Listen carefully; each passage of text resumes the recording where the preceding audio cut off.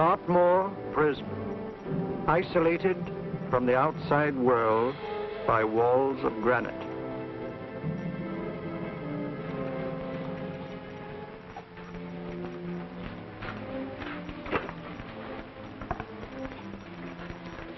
They say you could get out of here by merely telling what you know. You may or may not be another Scotland Yard bloke. But I'll give you the same answer I gave the others.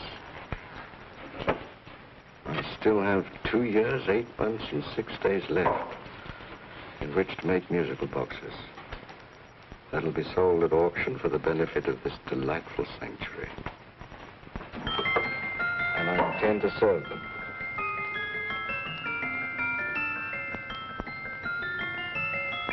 Move along. And now we come to the next object on our list, or I should say objects, because there are 3 of them. Now, ladies and gentlemen, these can be bought together or separately. Now, these beautiful little musical boxes only arrived this morning, and I didn't intend to put them on the auction block until later, but I'm going to sell them now. So, good friends, as our old pal Mark Antony used to say, lend me your ears. And what do you hear? Right. The beautiful tinkle tinkle of a musical box. What a lovely trinket. What a beautiful gift. Created and made by loving hands. A thing of beauty and utility. Now, who's going to start with £5? It's a bargain, £5. Do I see any hands? If there's a connoisseur in the house, we'll go £3 for it. £2. £1. 10 shillings. Thank you, sir. Ladies and gentlemen, 10 shillings is offered for a musical box you couldn't buy anywhere in London for less than £5. It'd be stealing to let it go for 10 shillings. Like taking milk from a baby. All right, we're selling for 10 shillings. 10 shillings, 10 shillings is offered, 10 shillings is offered, 10 shillings is offered. Does anybody give me £1? Bring me £1? Oh, won't someone give me a £1? £1, £1 is offered, £1 is offered, ladies and gentlemen, £1 is offered. It's against you, sir. Will you go to £2? We go to £2, sir. £2. £2 is offered. £2 is offered. Going once. Twice. Third and the last call. Sold to the gentleman for £2. Sorry, my dear. Now, ladies and gentlemen, comes the opportunity to purchase an exact duplicate of the beautiful little musical box just bought by this gentleman for the ridiculous low price of £2. Now, it's exactly the same. Exactly the same. Made with the same hands. You hear that? Isn't that lovely? That tinkle, tinkle, tinkle, tinkle. Sounds like Bow Bells to me, you know, with little angels pulling on the ropes, eh? Who'll give me £2 for it? Who's starting with £2? Will anybody starting with £2? Oh, come, ladies and gentlemen. You know, from your enthusiasm, we might all be in Scotland instead of London. Please buy it for me, Daddy. £2, certainly not. We all might be in Scotland. Besides, I don't like his manner. £1, 10 shillings. £1. £1 is ours. £1 is offered. £1 is offered, going £1. Any advance? Going once, going twice. The third and the last call. Sold to the lady for £1. Smart bidding, my dear. Thank you. We come to the third and last of these beautiful little musical boxes. Exactly the same. Tinkle, tinkle. Isn't that lovely? Ladies and gentlemen, I don't bring you here to gull you and swindle you.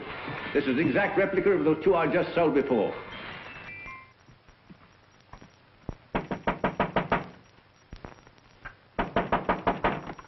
We're closed. But this is extremely important. Come in, sir, come in. I'm sorry to disturb you, but I was unfortunately delayed from arriving in time to bid on certain articles which I was rather anxious to obtain. Oh, perhaps they weren't sold, sir. We are carrying several things over. What might the articles be, sir?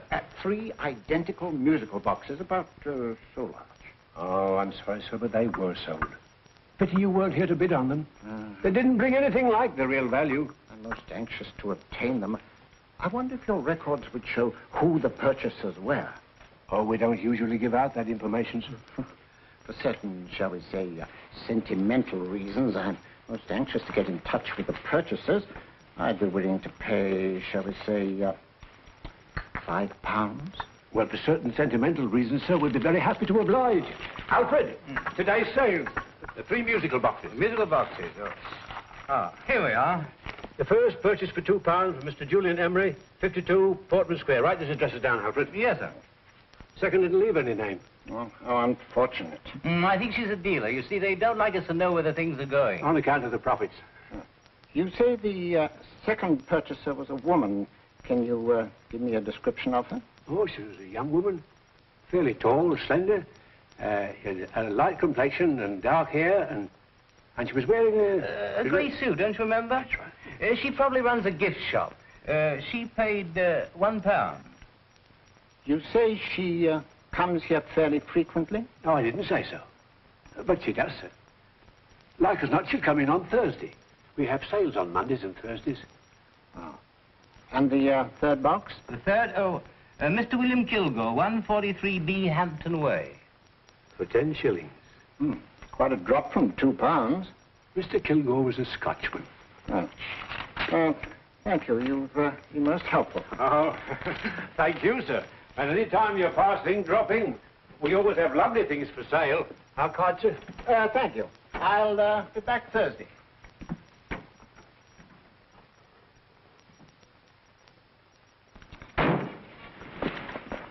The message reached us too late. Musical boxes are being sold. Well, let's get out of here.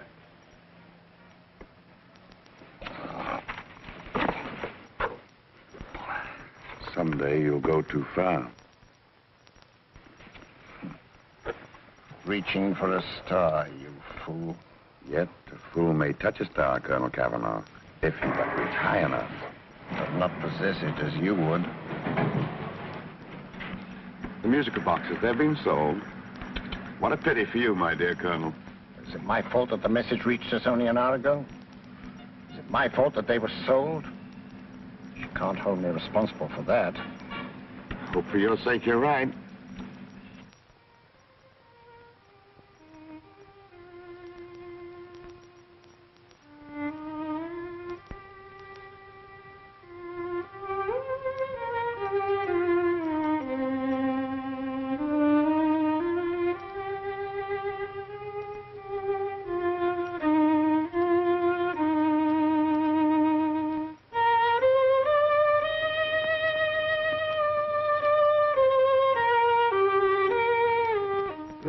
Upon you tonight at 7:45, a gentleman who desires to consult you upon a matter of the very deepest moment. Remember that letter, Holmes? It was written over 2 years ago. An interesting case, devilishly interesting. Irene Adler. What a striking-looking woman from the brief glance I had of her. Seems only yesterday. What charm. What poise, and what a mind. Sharp enough and brilliant enough to outwit the great Sherlock Holmes himself. I take it the new issue of the Strand magazine is out, containing another of your slightly lurid tales. It is indeed. What do you call this one?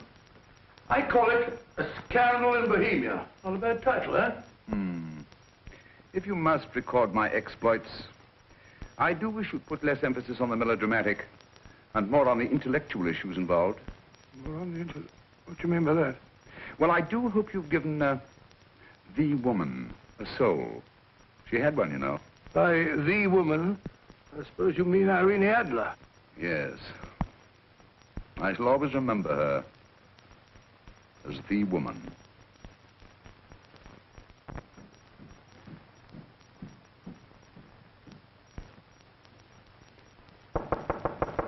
Dorian? I think. That's old boy. How are you? How are you, old boy? I haven't seen you for years. I want you to meet my old friend Sherlock Holmes. Holmes, this is Stinky. In other words, Julian Emery. How do you do, Mr. Emery? Watson has often spoken of you. Oh, has he? Yes, we were at school together. Yes, more years ago than I care to remember, but you didn't come in here just to remind me of that. No, I just happened to be in the neighborhood and saw your lights burning, so I took the liberty of looking you up. Still writing your mystery stuff? Yes, there's a new one out this week. Good, I never miss them. Oh, good, thanks. I say that bandage makes you look very interesting. Still poking your nose into other people's business as usual? Who hit you? I haven't the foggiest notion. Somebody knocked me on the head in my own living room, and then proceeded to commit the most idiotic burglary you ever heard of. Fellow must have been balmy as a coot. Balmy? Why? Come sit down, old boy. Would you like a cup of tea? Huh? Oh, all right. I'll go and tell Mrs. Hudson about it. Yeah. Why do you say the robbery was idiotic, Mr. Emery? Oh, simply from the fact that with about £5,000 worth of musical boxes in my living room, the thief, who I caught in the act, made off with one that isn't even worth £5. I gather you're a collector of musical boxes. Yes, I am indeed. Some of them very beautiful, but not the one that was stolen. The thief evidently grabbed the first thing that came to his hand when he heard me coming into the room. Still, it's rather odd, isn't it, that having disposed of you, he didn't pick up something more valuable. Mm-hmm. Was there anything unusual about the stolen box? No, nothing at all. No, I picked it up in the south of France, several years ago. You say you have many valuable music boxes, and yet the thief made off with one that isn't worth £5. Sounds like rather an intriguing little problem. Well, I take it that he was just an ordinary petty thief and didn't know the value. That is a possible explanation, and yet I venture to say that the average petty thief has a more extensive knowledge of the value of objets d'art than the average collector. Well, anyway, that's Scotland Yard's theory. They didn't get very excited about it. That's consistent anyway. I wonder if I might see your collection, Mr. Emery. Why, of course you could, yes. Nothing a collector likes more than showing off his trophies. When would it suit you? No time like the present. Good. My place is just round in Portman Square. Shall we? Yes, right. Hello? Where are you going? Stinky hasn't had his tea yet. Oh, I'm sorry. We're going round to my place, where I'm going to give you something better than tea. Now, this one was made for Louis XV, and is one of the very few still in existence from that period, and a particularly fine specimen at that. Charming, isn't it? Quite. They all sound to me like a lot of mice running about on a tin roof. I'm afraid you have no ear for music, Watson. Give me a good old band playing a rousing march. You have all your silly little tweets.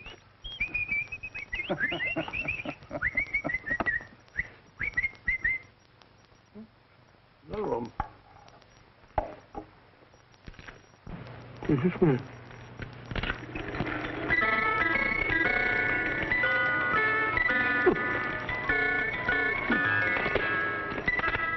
Stupid thing. Singing rabbit. What would you say offhand is the value of a box like that, Mr. Emery? Well, it's hard to say offhand, but I think it would bring about £500 or £600 today. It's the gem of my collection. Yet a thief who steals an oddity like a musical box passes up one worth £500 for one of almost no value at all. Odd. Very odd. What was a stolen box like, Mr. Emery? Oh, just a plain wooden box about so big. Mm-hmm. As a matter of fact, I have one over here almost exactly like it. I picked this up yesterday at an auction room in Knightsbridge. Paid only £2 for it. Of course, I wouldn't in the ordinary way add one like this to my collection, but the tune intrigued me. I'd never heard it before.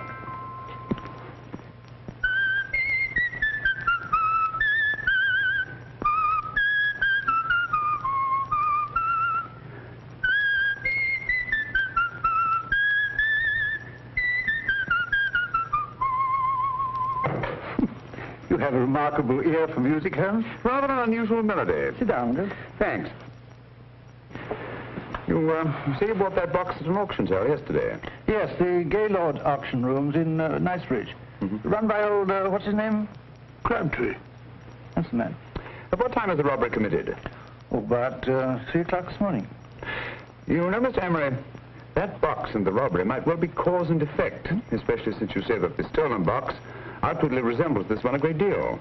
And, Scotland Yard were not particularly interested, eh? Oh, yes, but I wouldn't blame them for that, especially as I told them I was quite unable to describe the thief, except, of course, for the fact that it was definitely a man. All you remember is that you came in here and someone struck you on the head. Yes, and the next thing I knew, my man was trying to revive me. It might be wise for you to put that box away somewhere and lock it up. Oh, I don't think that's necessary. Besides, everything's insured. Well, at least if any further attempts at robbery are made, I'd suggest that you call the police, rather than running into any personal danger. Oh, come, Holmes, aren't you being a bit of an alarmist? Possibly. Well, Mr. Gray, with old Stinky. Seems to me you are making rather a mountain out of a molehill. Molehill is the word, old boy, and it's time you were in bed. Thanks so much for letting us see your place. Now, it's been glad meeting you. Holmes, I can't understand why you were so mysterious. Seems to me that petty thief explanation was the only sensible one. Really? I can't see how you can believe it was anything else. I didn't say I believed it to be anything else. The petty thief theory is the obvious one, I grant you. However, it's often a mistake to accept something as true merely because it's obvious. The truth is only arrived at by the painstaking process of eliminating the untrue. We are not able to do that in this case without further data. Rubbish, you're pulling my leg. You're trying to turn a cut and a halfpenny robbery into an international plot. No, I'm not. I just hope that your friend Stinky is a little more cautious in the future, just in case.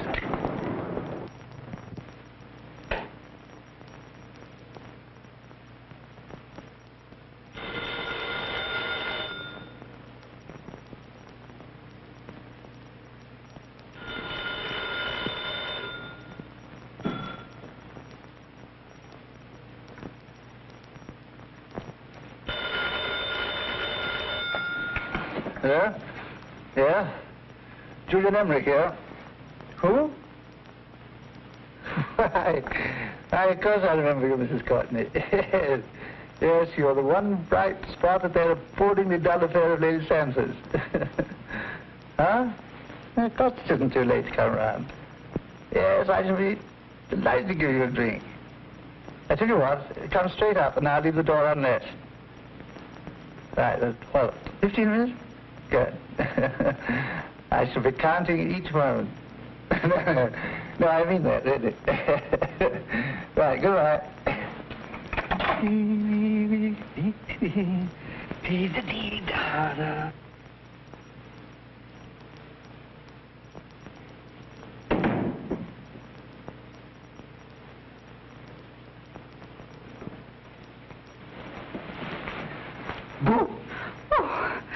You startled me. Did I? Yes. Must be the pixie in me.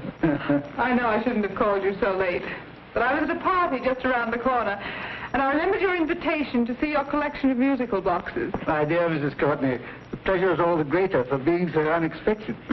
My friends call me Hilda. Thanks. Mine call me Stinky. Thank you, how quaint. Oh, what a perfectly wonderful collection of musical boxes. You know, when you told me you had a collection, I had no idea it was so attractive. Yes. They appeal to the ear as well as to the eye. Oh, what a plain little one. Why, it looks just like a country cousin amid all this grandeur. No. You mustn't underestimate the country cousin. Only last night a burglar broke in here, and with all these to choose from, went off with one very much like it. Really? Yes, I don't mind the loss of the box so much, but I do resent this crack on the skull. But it makes you look so interesting. Oh, do you think so? It's funny, that's what old Fatso said. Fatso? I mean, Dr. Watson. He was here this evening with a friend, Mr. Holmes. He's interested in my collection, too. Sherlock Holmes? Yes. Do you know him? I've heard of him. Yes, he seems to think I'm in some sort of danger. What a haunting tune. It takes me right back to my childhood. Really? Do you know, it's odd that you should be interested in that particular musical box. Odd? Why? Because Mr. Holmes is also interested in it. He may have been more interested in the tune than in the box. My dear, yes, that's right. I remember now. He whistled it note for note, having heard it only once. Really? He must be a remarkable man. Bit of an alarmist, if you ask me. Don't you believe in warnings? Of course not. Who'd want a box like that? I would. You're not serious. Oh, but I am. Well, you put me in a very awkward position. I'm a collector, you know. And the collector buys but never sells. But if the price were high enough... Price has nothing to do with it. It's the principle of the thing. Yes, well, we haven't had our drink. No, thanks. I must be getting along. Must you really? I'm afraid so. You're not walking out on me, are you? My reputation. Stinky. I say, you know, you are an attractive woman. Thanks.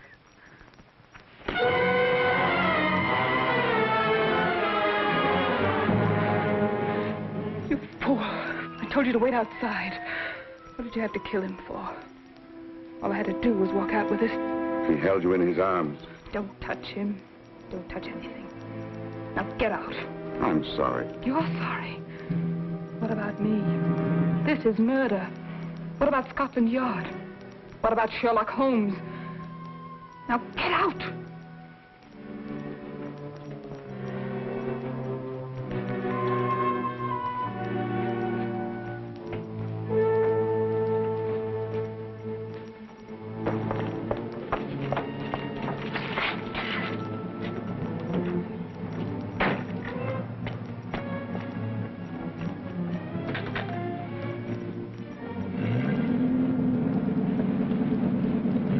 you get it?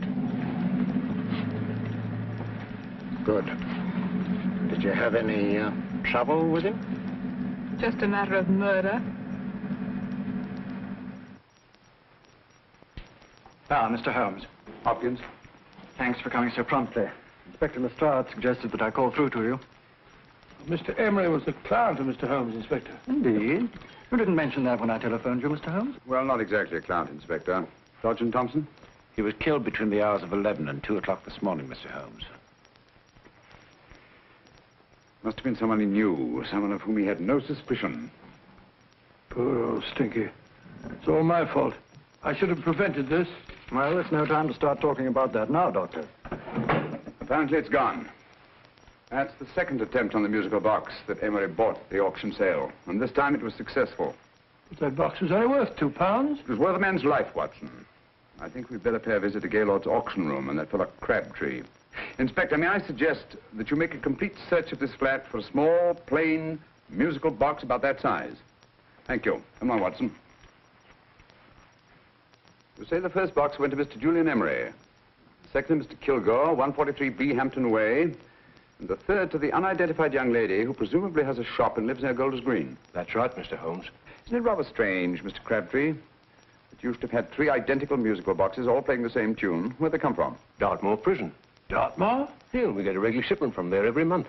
The inmates manufacture them. Well, they make all kinds of things, you know, pipe racks, waste paper baskets, musical boxes. Did you happen to notice if anyone showed any particular interest during the auction in the purchasers of these 3 boxes?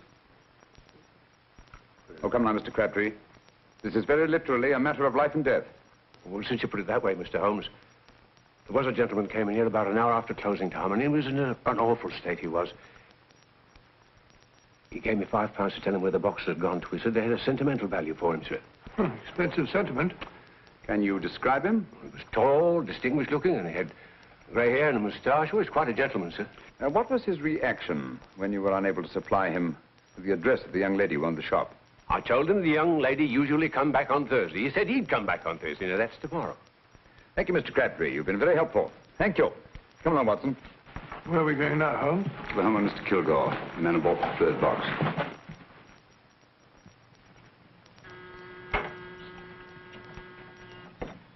But hang it all, Holmes, how do you know those other 2 musical boxes are of any importance? I don't, but I certainly have no intention of waiting until the owners are murdered to find out. No one at home. I hope that's the explanation. I'll have a look through this window.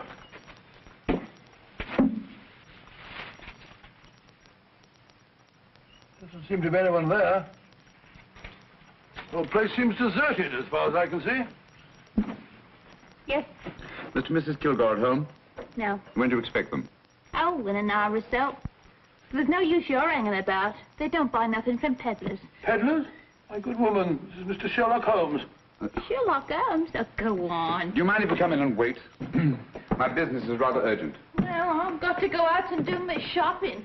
And I don't know if Mrs. Kilgore'd like any strangers nosing about. Quite all right, I assure you. Well, I've got to be off.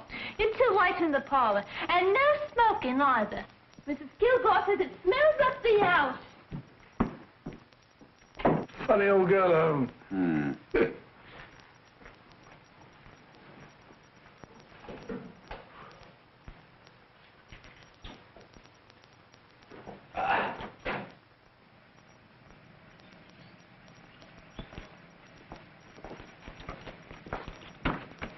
Park Lane. Park Lane? And what would the likes of you be doing in Park Lane? Now, don't worry about the fare, Ducky. If you know how to get to Park Lane, up it.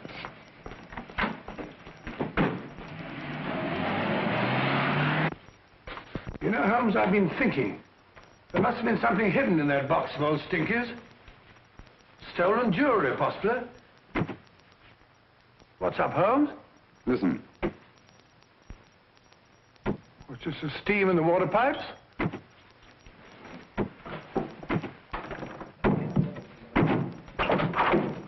Watson! Great Scott! Come on, Holmes. Get on the chair here. It's all right, my dear. There. Now, don't worry. It's all over. There you are, dear. Don't cry anymore. She tied me up and shut me in the cupboard. I know. She won't come back. Did you show her your new musical box? Yes, she said she wanted to hear it play, and as soon as I showed it to her, she grabbed hold of me. I know. Now, don't worry. We'll buy you a new musical box. Yes, my dear, the best one in London. Watson. Oh, what a fool I've been. What do you mean, Holmes? She took the musical box out of this house in that market basket, right under our very noses. Why could the Kilgore charwoman want to take the music box? She isn't a Kilgore charwoman. She's a consummate actress. An extremely clever, unscrupulous woman who will stop at nothing. Take care of the child, will you, Wolfella, till our parents get back. Explain everything to them. Of course I will. But, Holmes, where are you going? Somewhere, somehow. I must get to the young lady who bought that third musical box before our opponents find her. I only hope that I won't be too late. Oh, no. No, darling, you mustn't cry anymore. Now, cheer up. Would you like to hear old Uncle make a noise like a duck?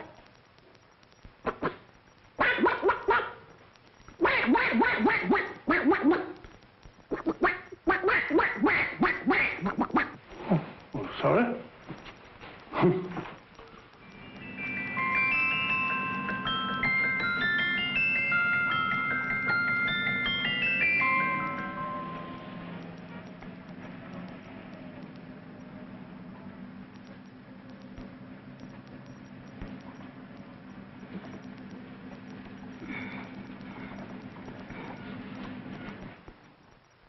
Now, ladies and gentlemen, how much am I offered for this beautiful lace Dresden china figurine?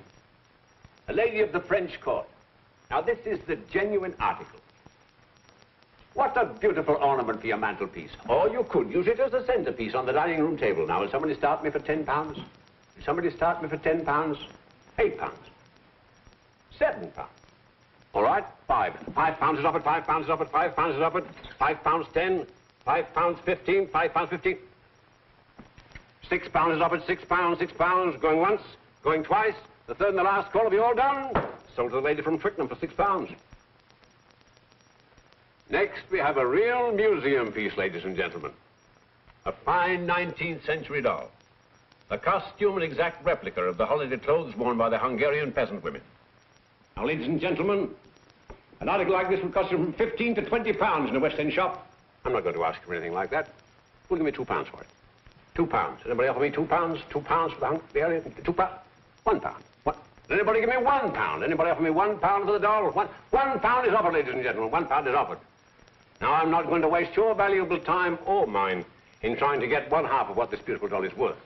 If the young lady can steal it for £1, that's her good fortune. So it's going once, it's going twice, the third and last call. Any more? Sold to the young lady for £1. And now, ladies and gentlemen, may I draw your attention to something which may be a great surprise to you, worthy of any collection. The only other one like it is in the British Museum. It's a Ming vase of the 7th dynasty.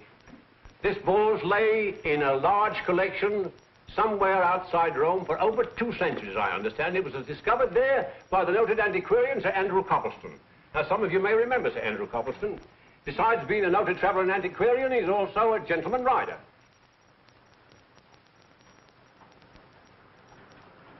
The girl with the parcel in her hand, that's her. Are you sure that's the girl? Well, she fits perfectly the auctioneer's description. Follow her, Hamid.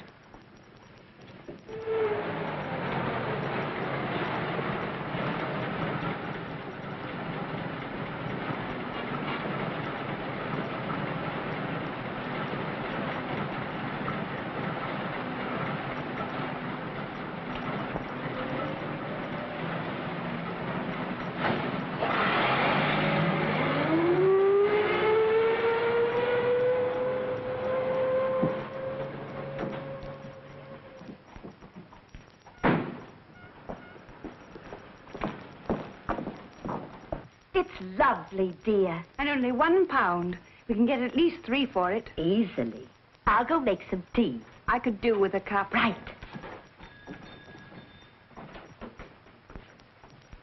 Good afternoon. Good afternoon. I'm looking for a birthday gift for a 7-year-old girl. What would you suggest? We have some lovely dolls.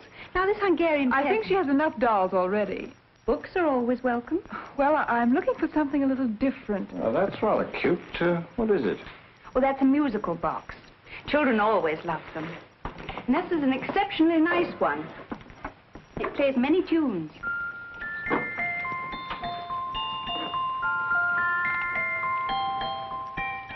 Have you any others? Yes.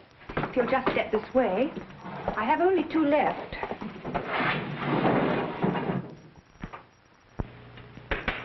How nice.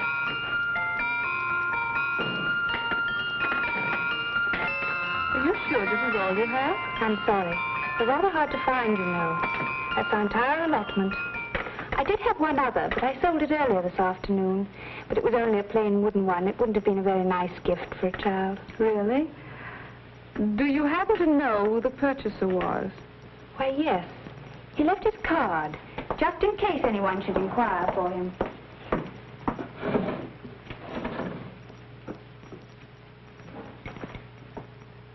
How interesting. I'm sorry, but I'm afraid I'll have to look a bit further. Thank you anyway. Good afternoon. Thank you.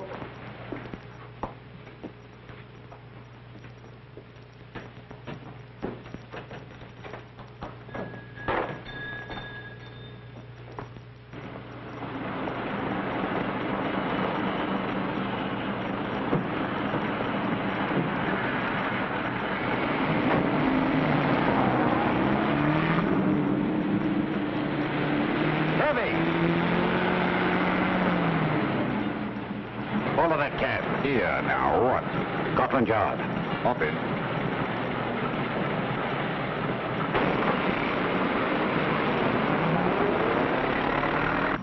Sherlock Holmes.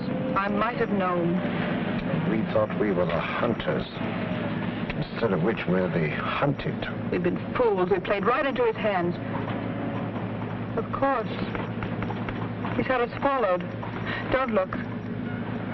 The man in front of the toy shop. Hamid. Turn sharp right at the next corner and again at the next.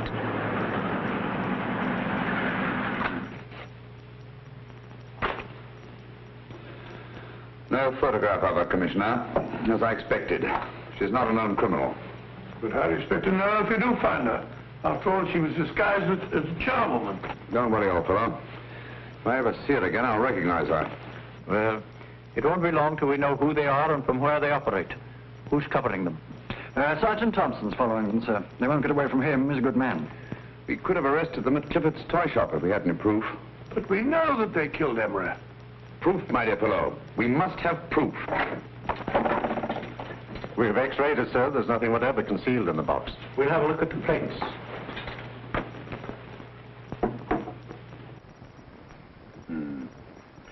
There must be some clue. And it's probably so obvious that we've all overlooked it. Seems to me we're up against a bunch of lunatics. Not lunatics, my dear fellow. Extremely astute, cold-blooded murderers. What can these little musical boxes have in them that's so important? Don't forget, they were made in Dartmoor prison. You can smuggle stuff into prison, but not out. You want us to break the box apart, sir, to see if there's anything the X-ray hasn't caught? No, not yet. Do you mind if I take it? Certainly. Thanks.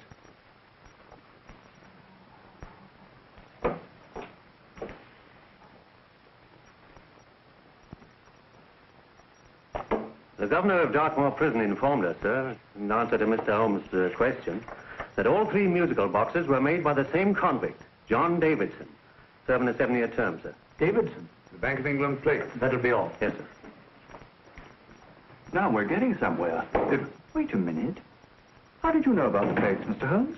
I'm a student of crime, Inspector. I make it my business to know about such things. And when the name of Davidson was mentioned... Well, who is this fellow Davidson? As long as Mr. Holmes seems to know all about it already, I suppose there's no harm in telling you. 2 years ago in London, there occurred a robbery of such tremendous importance, although the stolen articles themselves have no intrinsic value whatsoever, that the Home Secretary was instrumental in seeing that not a word of it appeared in any newspaper. But you never told me anything about this, Holmes. You were away at the time. Articles of no intrinsic value and yet of such importance? I don't understand. Davidson was apprehended within 15 minutes of committing the theft. But by that time, He'd hidden the articles in question, and they've yet to be found. Before going further, Dr. Watson, I must inform you that this matter is not to be mentioned outside of this room. Of course not. Do I look like a man who'd gossip? Let's not go into that now, old fellow, shall we? Davidson had been employed for years in a position of extreme trust by the engravings department of the Bank of England. The articles he stole were nothing less than the complete duplicate set of plates for printing £5 notes. What? The Bank of England's own plates? Precisely. And with those plates, a gang of crooks could flood England with £5 notes, not forged in the usual sense of the word, but notes undetectable from genuine Bank of England notes in any way whatsoever. Good heavens. Any whisper at all might have resulted in enormous damage in shaking public confidence in the Treasury. We tried everything after we arrested Davidson. Offered him a shorter sentence if he'd tell us where he'd hidden the plates. Why, we even put in Scotland Yard men with him as cellmates, but no result. Obviously, Davidson's a man of strong character and infinite patience. Yet suddenly he feels impelled to smuggle out the secret of the hiding place of the plates to his confederates. Why? I don't understand, Mr. Holmes. Well, for example, has the Bank of England made any plans to radically change the design of the £5 note so that in, say, 7 years from now, notes made from the stolen plates would be worthless? Confidentially, Mr. Holmes, such a move was discussed. But replacing all the £5 notes in circulation would be such a Herculean task that nothing's been done about it as yet. I see. Of course, there is another possible explanation. Davidson didn't have much time to find a hiding place before he was captured. He may be afraid that the plates will be accidentally discovered before he's released. Hence his anxiety to communicate their whereabouts to his confederates as soon as possible. I believe you've hit it, Mr. Holmes. I'm sure that the message is contained in this musical box. Or rather, in all 3 musical boxes, since possession of all 3 seems to be essential. Our opponents have 2/3 of the puzzle, we have 1/3. Well, what are you going to do, Holmes? Try to deduce the message from the 1/3 that we have.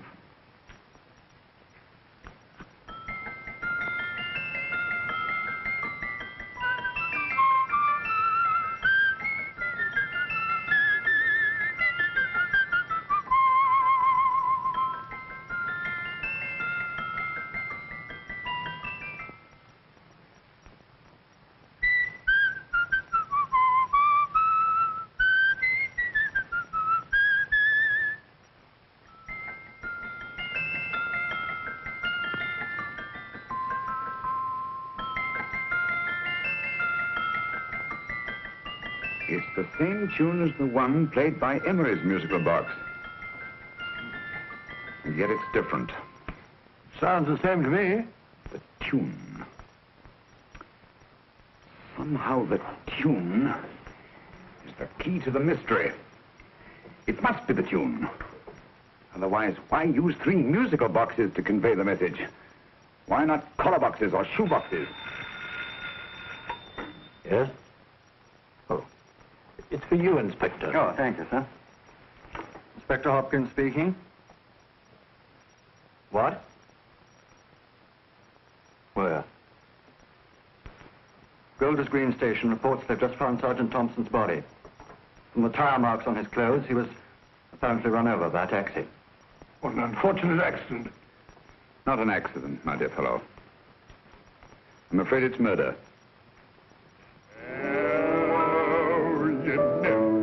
Just who you're going to meet when you're walking down a busy London street.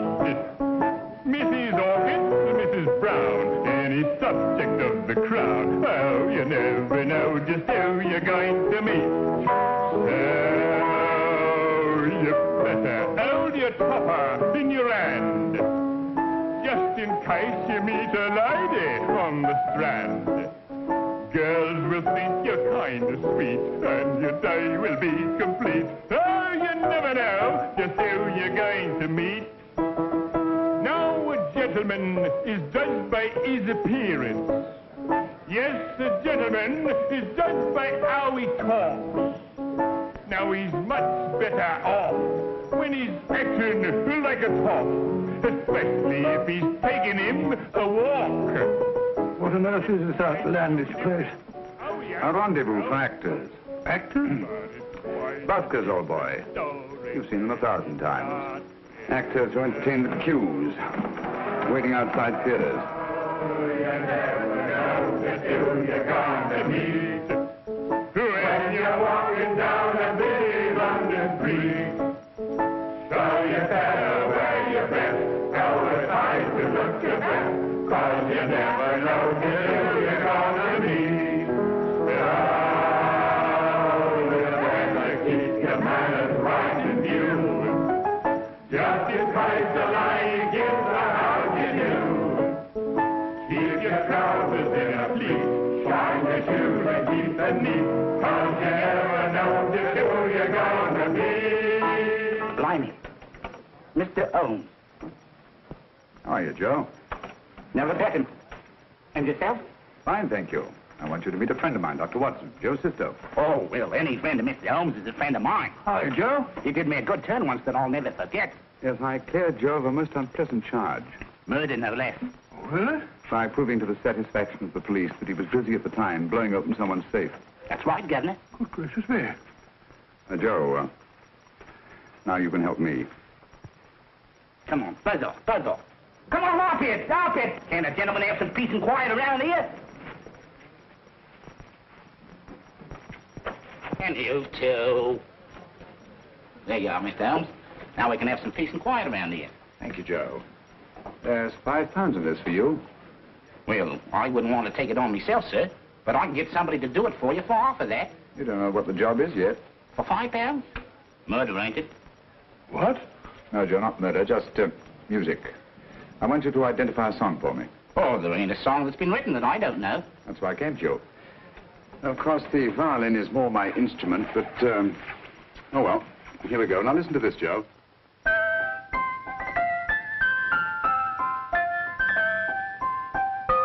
Wait a minute. You're playing that wrong. That should be E natural, not E flat. You know the song? Oh, yes. It's an old Australian song called, The Swag Man. But you're playing it all wrong. That's what I hoped you'd say. Now listen again, Joe.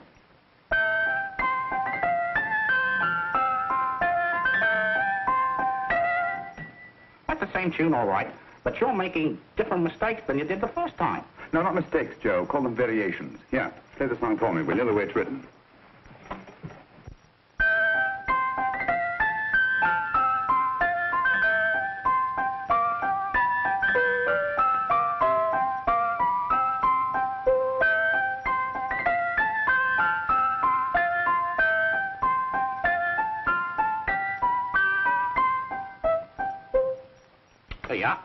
Thank you, Joe. What's it mean, Holmes? You onto something? Perhaps. I don't know yet. It's probably a code of some sort. Joe? Could you write the song down for me? The way it was originally written? Oh, sure, Mr. Holmes. But it'll take a few minutes. Mm-hmm. Here, Mabel. Pale ale. Come on, off to it. Along with it.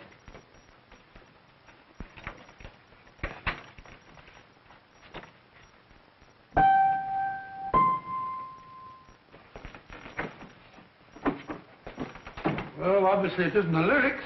No combination of those words made any sense at all. The variations in the way Emery's musical box played the tune are different from the variations in the one we have. You sure? Quite. You see, I took the trouble to memorize the tune as played by Emery's box that night we were with him in his flat. Holmes, you amaze me. Elementary, my dear fellow. One of the first principles in solving crime is never to disregard anything, no matter how trivial. Why are there 3 boxes? Why not 1? Because the message was obviously too long to be conveyed by any one variation. Then there's the 3rd box, the one that woman took from the Kilgores. That contains yet another set of variations. Yes, well, it's all beyond me. Well, all we have to do now is to find the secret of the variations. Not a very easy problem to solve, my dear fellow.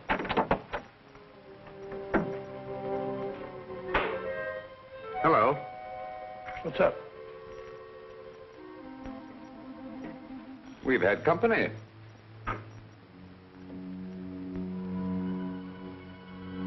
I say, this is outrageous. Ask Mrs. Hudson to come in here, will you? Right.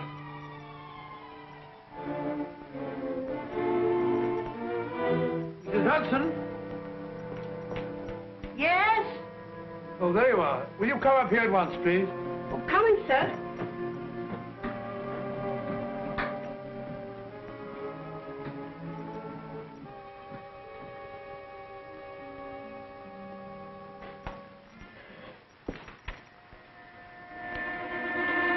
Mercy me, Mr. Holmes. What has happened? Who called while we were out, Mrs. Hudson? Just a young lady. The one who said you wanted her to wait for you. And a nice-looking old gentleman with Our her. friends again, Watson. Friends? What did the young lady look like? Oh, I couldn't see her face. She had a heavy black veil on. But she had such a nice way with her. Oh, I'm sorry, Mr. Holmes, if I've done anything wrong. But you did say I should always let clients come in and wait for you. Don't worry, Mrs. Hudson, don't worry. You had no way of knowing. It's quite all right, quite all right. Now, don't worry, Mrs. Hudson. Don't worry. Where on earth's the musical box? They didn't get it. Didn't get it? Where is it? It's in your hand. Huh? In that biscuit jar. Pick the biscuits off the top. Now put your hand inside, and you'll find the music box. Well done, Holmes. Well done. Amazing.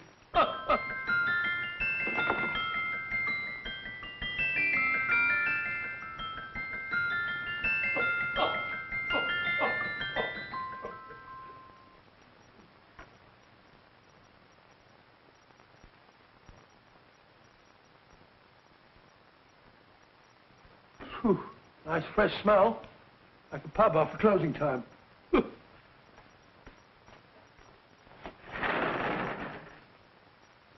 I say, Holmes. What? This morning. Allow me to congratulate you on a brilliant bit of deduction.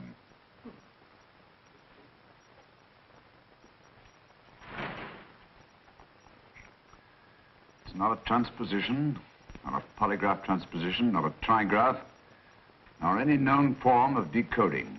How about the Morse code? Have you tried that? Yes, at about 3 o'clock this morning. I'm sorry, old man. I was only trying to help.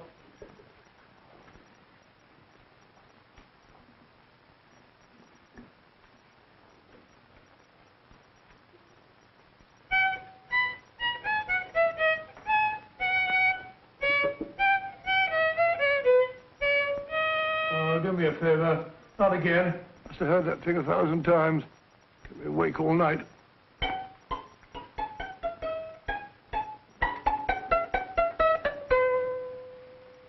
Not a very distinguished composition, I grant you. You know perfectly well I don't know one tune from the other. When I was a kid, my people tried to have me taught the piano. I've always felt sorry for that old teacher of mine. The poor old girl finally reached the point of numbering the keys for me. 1, 2, 3, 4. Even then, I never progressed beyond... Numbering the keys, Watson. The 19th key of the keyboard is the 19th letter of the alphabet. S. Here. Write it down when I give it to you, old fellow, will you? First altered note. Write S first. Now, the 8th key is H. The 5th key, E. The 12th key, L. The 6th key, F. S-H-E-L-F. Shelf. Your piano lessons were not in vain, old fellow. You've solved it. Thank you. Thanks, old bean. Oh, Liz. We now have 2/3 of the message. Behind books, third shelf, secretary, Dr. S.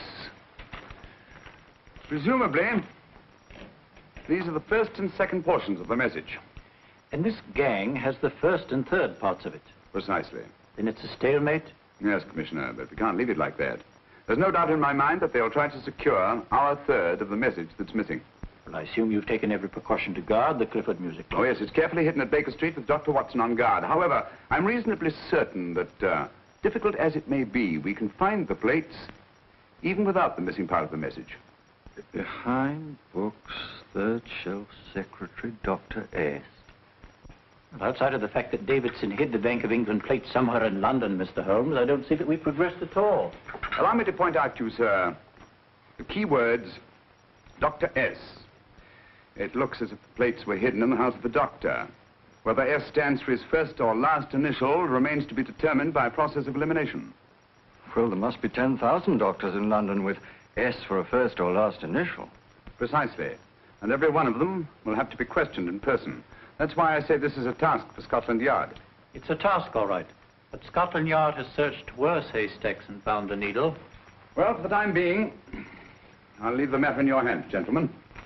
We'll call you if and when we get a lead on our mysterious Dr. S. In the meantime, I intend to follow up a little clue concerning a cigarette.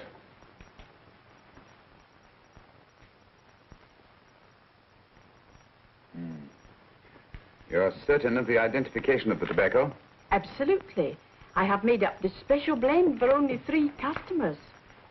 It is almost pure Egyptian, with a mixture of latakia for added body, and a pinch of perique. Merely a whisper, as one might say, for elusive fragrance. Yes, yes. And the 3 customers? Major Wilson in Bombay, India. Mrs. Catherine Leamington Smith in Ireland.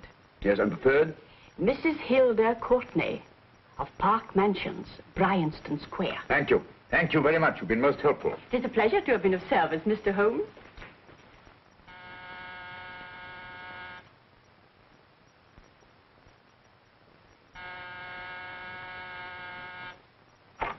Yes? Mrs. Courtney? Yes. My name is Sherlock Holmes. Oh, do come in. Thank you. I've heard of you, of course, Mr. Holmes.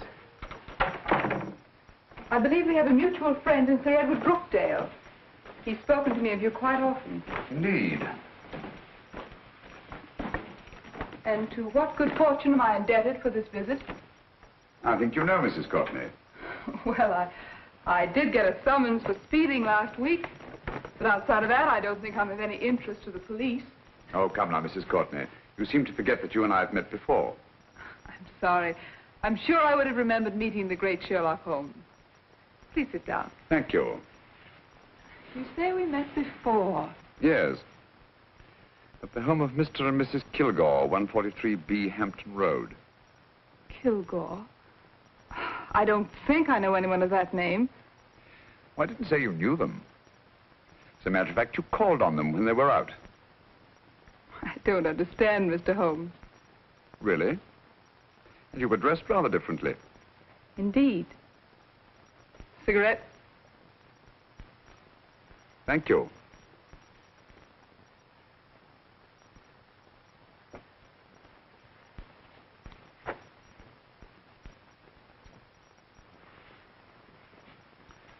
Thank you. You know, Mrs. Courtney, people generally forget, in assuming a disguise, that the shape of the ear is an almost infallible means of recognition and identification to the trained eye. Evidently, you've mistaken me for someone else. Oh, no, not at all. Though naturally, I expected your denial. But when you paid your visit to my rooms at Baker Street, you carelessly left behind another identification. They're, identical, aren't they? Yes, I must admit they are. You see, Mr. Holmes, to catch one as clever as you, I had to use a very special lure. I knew you'd be unable to resist the bait of my cigarette, having read with great interest your monograph on the ashes of 140 different varieties of tobacco. I should advise you not to move, Mr. Holmes. I must congratulate you on your ingenuity, Mrs. Courtney. It was indeed a brilliantly designed trap. Thank you, Mr. Holmes. Praise from a master is indeed gratifying. I shall always cherish the memory of your flattering words. Memory? Precisely. I'm afraid these gentlemen have a most regrettable task to perform. Unless, of course, you care to turn over the missing musical box with your pledge to take no action against us in the future. I'm afraid that will be impossible. I thought that would be your answer. Hamid! Careful! Careful. There's no need to be unnecessarily rough with our distinguished guest.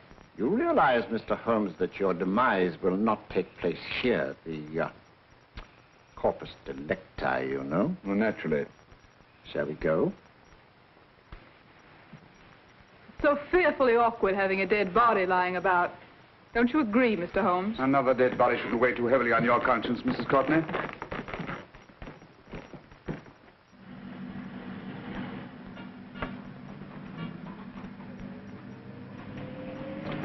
You mind if I have a cigarette? Don't see why not.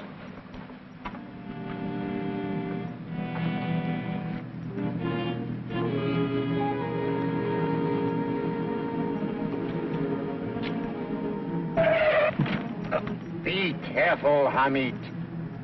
It's the brakes, they bind. Thank you, Colonel Kavanagh. It's very considerate of you.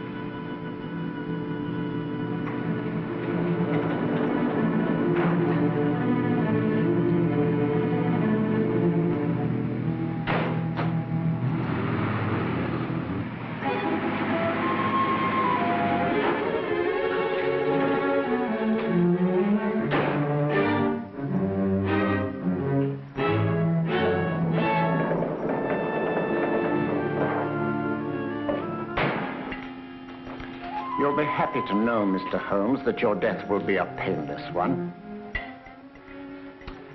Hamid, attach this to the motor of the taxi. That little attachment, my dear Mr. Holmes, contains the deadly fluid known as monosulfide. The Germans use it with gratifying results in removing their undesirables.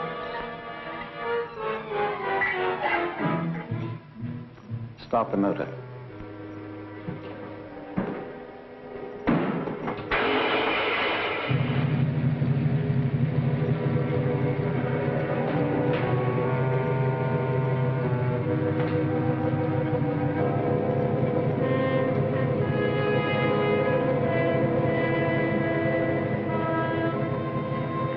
Tape his mouth.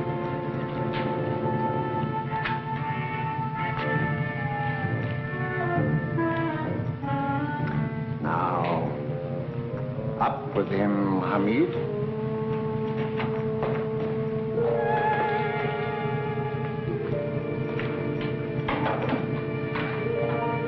You find yourself like Muhammad's coffin, Mr. Holmes, suspended between heaven and earth. Plenty of fuel in the tank? Good. It would be too bad to have anything go wrong through so simple an oversight.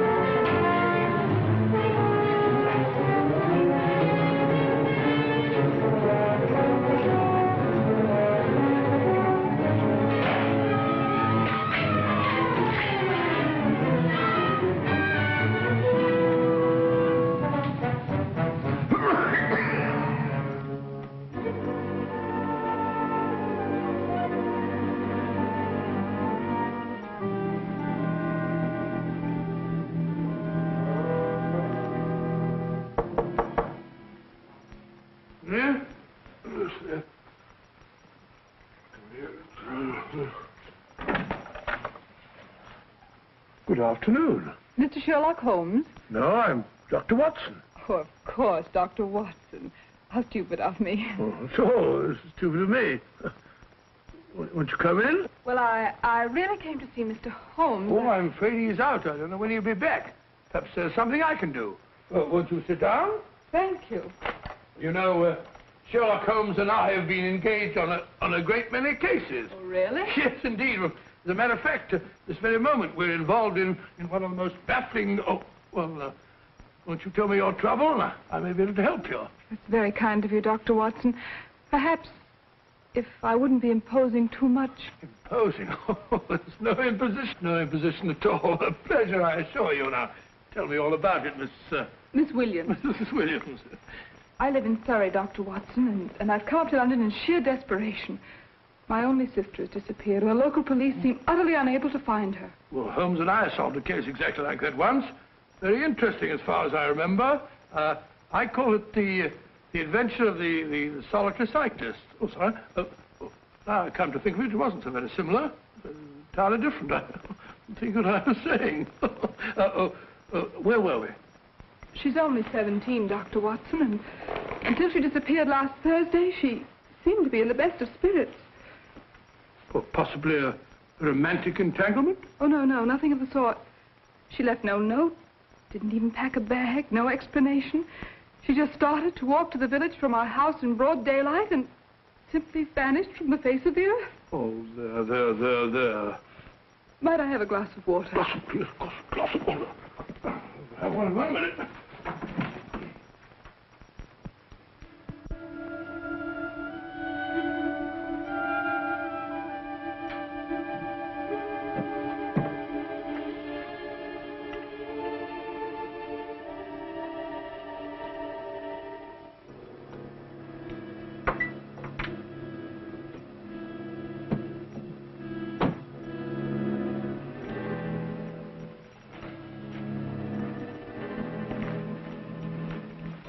There you are, my dear. Thank you, Dr. Watson. No, you're not to cry anymore. You must pull yourself together. Oh, I feel much better already knowing that you're going to help me. Oh, Dr. Watson, look! Good heavens!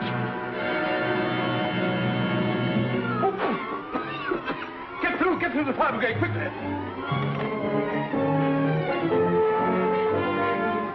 Haven't you a fire extinguisher? By George, we have in the kitchen.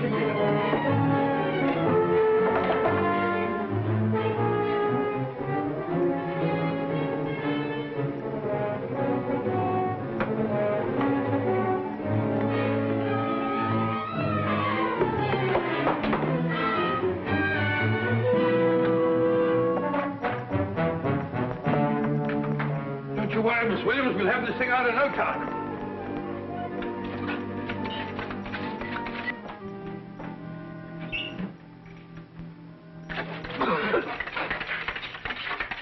That's got it.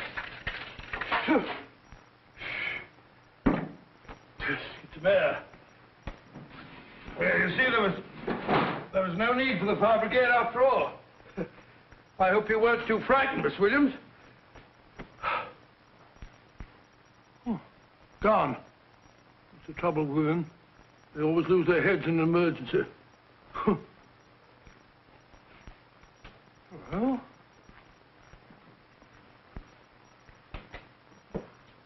a musical box. Great Scott! Miss Williams!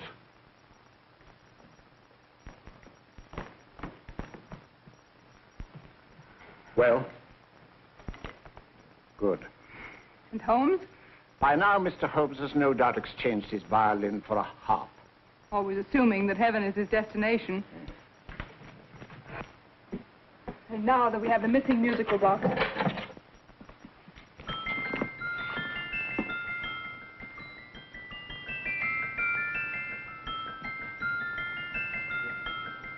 Nineteenth note. 19th letter. Yes. He hasn't been there, you say? Holmes, where on earth have you been?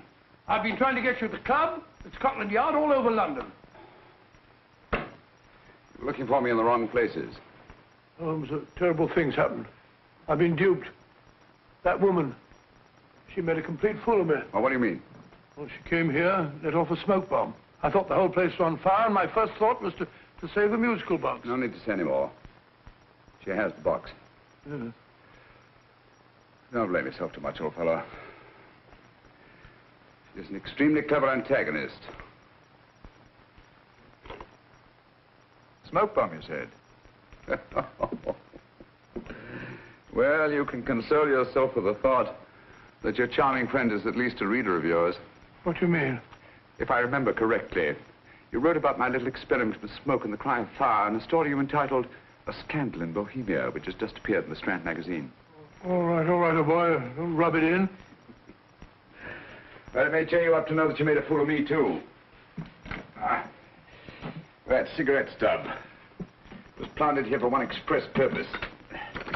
We're going to bandaging around this place. Bandaging? What's the matter, Holmes?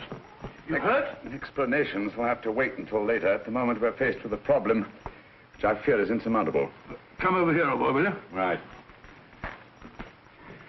Our opponents are in possession of all three parts of the code. And here are we, while the Bank of England plates pass into their possession. Cheer up, old fellow, cheer up. As Dr. Samuel Johnson once said, there's no problem the mind of man can set that the mind of man cannot solve. What's that, old fellow? I was just quoting Dr. Samuel Johnson. He said there is Thank you, Watson. Thank you. Leaving the front reception room, we come into the main hall, where Dr. Johnson was in the habit of passing through to have his meager meals in the dining room opposite, in company with his friend and biographer, James Boswell. We will now pass up the stairway, which remains in its natural wood finish, just as it was when the good doctor was here. The framed etching on the wall is believed to have been presented to Dr. Johnson by the distinguished painter, Sir Joshua Reynolds. I've been told here that that picture was given in by Mrs. Thrale, and it's definitely not a Reynolds. Is that important, my dear? Oh, I'm sorry. This way, ladies and gentlemen, please, this way. Move along, children, move along. The secretary's not on this floor. Patience, Hamid. I have a feeling My that... dear Colonel, with Sherlock Holmes out of the way, what could go wrong?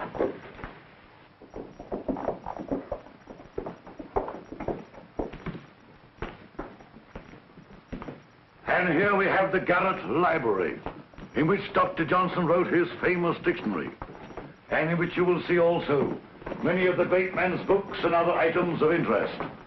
Step forward, ladies and gentlemen, please, step forward. Standing in the corner is the secretary, which contains many of the original works by the literary genius. On this table, Dr. Johnson's cat, Hodge, used to sleep while his master worked. A strange thing about this cat, ladies and gentlemen, was its love of oysters. They do say that the dear doctor often went hungry to find the cat that delicacy. What a pity. Now we will visit the grain room, which is immediately below us, in which you will see the very bed in which Dr. Johnson died. What did he die of? Gout. Just gout. This way, ladies and gentlemen. Mind the steps, please.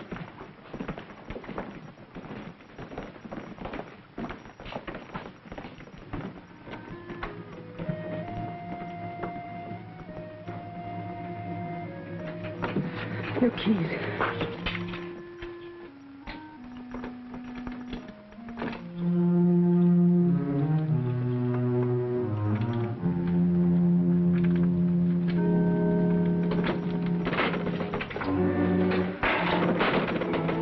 Third shelf up.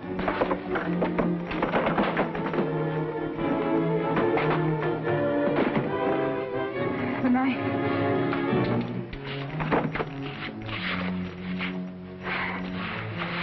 Gentlemen, the Bank of England plates. Well, Mrs. Courtney, so we meet again. No, I shouldn't do that if I were you, Colonel Cavanaugh. I must congratulate you, Mr. Holmes. You're far more clever than I thought. Thank you, Mrs. Courtney. Praise from you is indeed gratifying. I shall always cherish the memory of your flattering words. Memory? Oh, thank you. And now I have a most regrettable task to perform.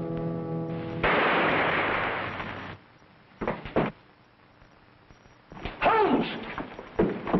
Coming, Holmes! Holmes! You all right? Perfectly, thank you, old fellow, but I think this gentleman on the floor requires some medical attention. We must see that he looks his best, you know, when he's hanged. Take them in charge.